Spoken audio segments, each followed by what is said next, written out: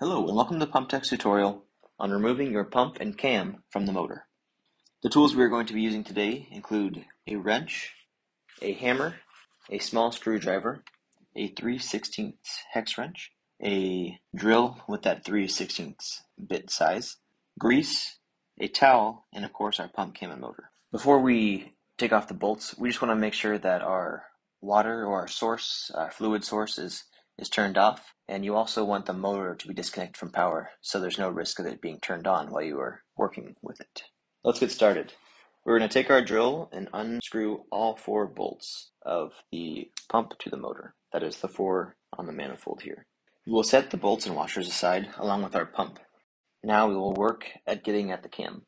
For the 100 series cams, you will need that small screwdriver and the hammer.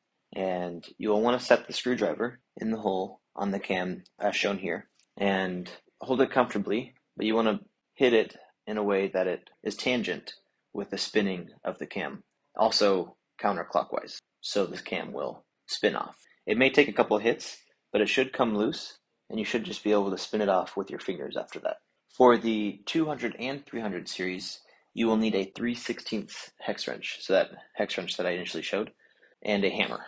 So I like to use a wrench, but if you have a hammer next to you, that's fine too. You want to put the wrench so it sticks out of the hole long ways, and you can hit it at the furthest point and dislodge the cam from the shaft. After a couple hits, it should be free to spin, and you should be able to spin it off with your fingers. We will grab our new cam, and the orientation is important. If you look on one side of the cam, you will see a slight chamfer to where the threads start, and this is the side that you want to go into the motor shaft first. So typically the numbers and the dots will be on the other side, the opposite side from that chamfered hole.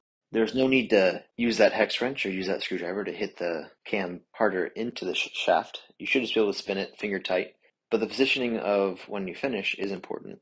You want the dot to be at the 12 o'clock position if it were a clock.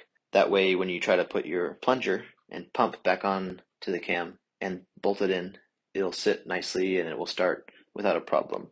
If you replace the parts in your pump, you probably ordered kit A or kit B to replace your valves, seals, and O-rings and whatnot. There should have been grease with those kits, and we'll use that grease now for the plunger.